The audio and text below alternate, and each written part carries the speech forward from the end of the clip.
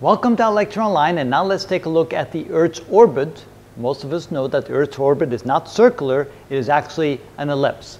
And of course, the person who finally figured that out was Kepler. And a few other things that Kepler figured out, because we of course now know the three laws of Kepler.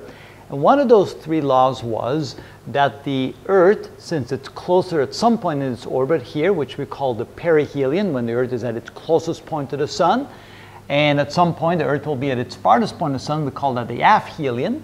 Now it turns out that the aphelion coincides with the summer for the northern hemisphere, where most of the people live on the Earth, and perihelion corresponds to the winter for the northern hemisphere. What Kepler said was that the Earth actually moves in its orbit faster when it's closest to the Sun, and it moves slower when it's farther from the Sun. Of course, it wasn't until a few hundred years later, when physicists figured out about kinetic and potential energy, that we understood why that was so. Kepler simply used the information that he inherited from Tycho Brahe, which was a very famous astronomer, and studied that information, and finally figured out that the Earth does go around an elliptical orbit, and when it does, it moves faster when it's here, and it moves slower when it's there. And what kind of an effect does that have on the Earth? Well, it turns out in the northern hemisphere winter, we're closer to the Sun.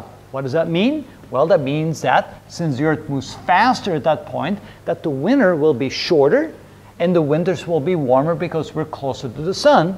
And so therefore, the northern hemisphere at this point, since in our winters, in northern hemisphere winters, we're closer to the Sun, we're experiencing shorter and warmer winters.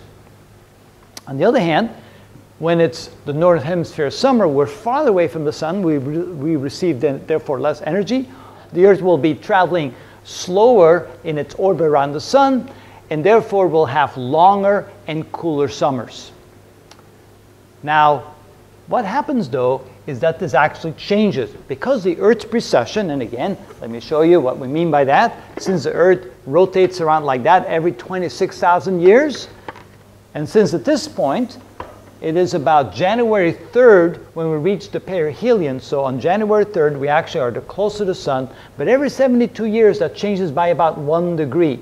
And so it turns out that in about 12,000 years, the Earth will be over here in the northern hemisphere winter, and it will be over there in the northern hemisphere summer. So what will be the effect on the summer and the winter? Well, at that point, over here, the Earth will experience its winter in the northern hemisphere when we're farther away from the Sun, which means, first of all, you receive less energy, so the winters will be much colder, and on top of that, the Earth will be moving slower during that time, so our winters will be a lot longer.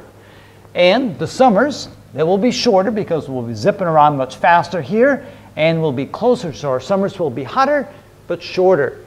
In the end, overall, the total energy received from the Sun and the way the temperature will change on the Earth is when the Earth is over here, in general, on average, the temperature in the world will be much cooler than in about 12,000 years. So, all things considered, if all things are considered even, we know that in the future, as the shape of the Earth's orbit, being an ellipse, is such that the Earth will be over here in the northern hemisphere winter, and over here in the northern hemisphere summer. In about 12,000 years, we'll have a much cooler climate.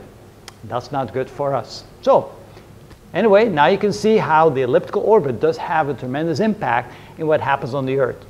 This time, we're enjoying long summers, short winters. They're mild winters, short, so we don't have to worry about them. The summers, they're relatively cool and they're long, so we can enjoy them. So this is actually a good time for us in respect to the Earth's orbit. But it'll change, as it always does.